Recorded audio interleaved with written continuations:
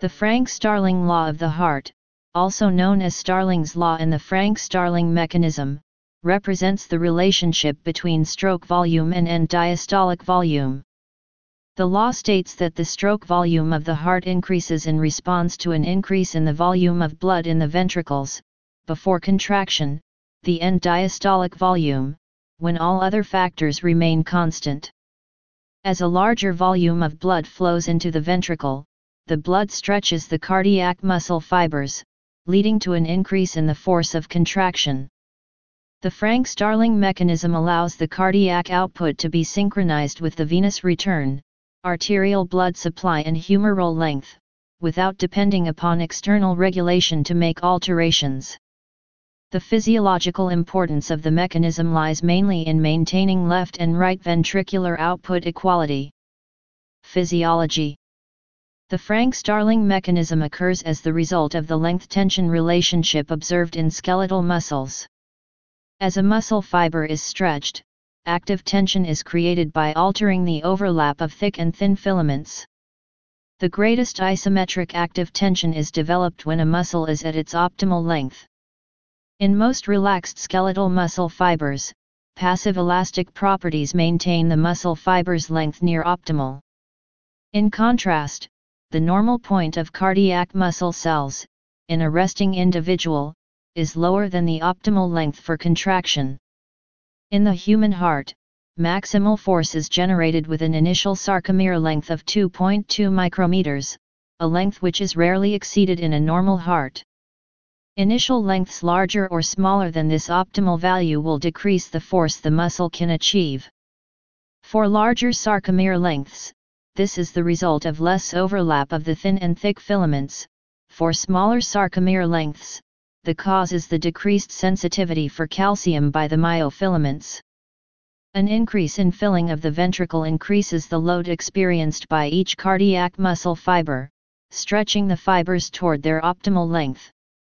The stretching of the muscle fibers augments cardiac muscle contraction by increasing the calcium sensitivity of the myofibrils, causing a greater number of actin-myosin cross-bridges to form within the muscle fibers.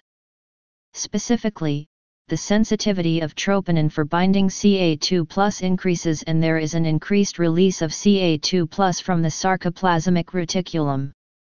In addition, there is a decrease in the spacing between thick and thin filaments, when a cardiac muscle fiber is stretched, allowing an increased number of cross bridges to form. The force that any single cardiac muscle fiber generates is proportional to the initial sarcomere length, and the stretch on the individual fibers is related to the end diastolic volume of the left and right ventricles. Due to the intrinsic property of myocardium that is responsible for the Frank-Starling mechanism, the heart can automatically accommodate an increase in venous return, at any heart rate. The mechanism is of functional importance because it serves to adapt left ventricular output to right ventricular output. If this mechanism did not exist and the right and left cardiac outputs were not equivalent, blood would accumulate throughout circulation. Clinical examples: premature ventricular contraction. Premature ventricular contraction causes early emptying of the left ventricle, LV, into the aorta. Since the next ventricular contraction occurs at its regular time, the filling time for the LV increases, causing an increased LV end diastolic volume. Due to the Frank-Starling mechanism, the next ventricular contraction is more forceful, leading to the ejection of the larger than normal volume of blood, and bringing the LV end systolic volume back to baseline. Diastolic dysfunction. Heart failure. Diastolic dysfunction is associated with a reduced compliance, or increased stiffness, of the ventricle wall. This reduced compliance results in an inadequate filling of the ventricle and a decrease in the end diastolic volume. The decreased end diastolic volume then leads to a reduction in stroke volume because of the Frank-Starling mechanism. History. The Frank-Starling law is named after the two physiologists, Otto Frank and Ernest Henry Starling. However, neither Frank nor Starling was the first to describe the relationship between the end diastolic volume and the regulation of cardiac output. Indeed, the first formulation of the law was theorized by the Italian physiologist Dario Mastrini, who on December 13, 1914, started the first of 19 experiments that led him to formulate the Legge del Cuore. Otto Frank's contributions are derived from his 1895 experiments on frog hearts. In order to relate the work of the heart to skeletal muscle mechanics, Frank observed changes in diastolic pressure with varying volumes of the frog ventricle. His data was analyzed on a pressure-volume diagram, which resulted in his description of peak isovolumic pressure and its effects on ventricular volume.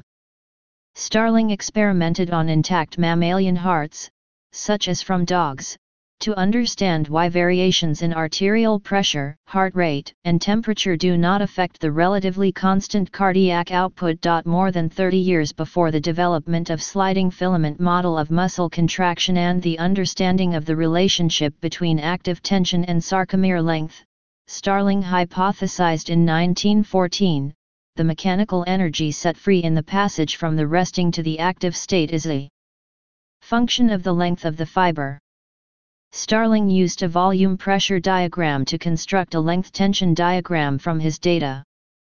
Starling's data and associated diagrams provided evidence that the length of the muscle fibers, and resulting tension, altered the systolic pressure.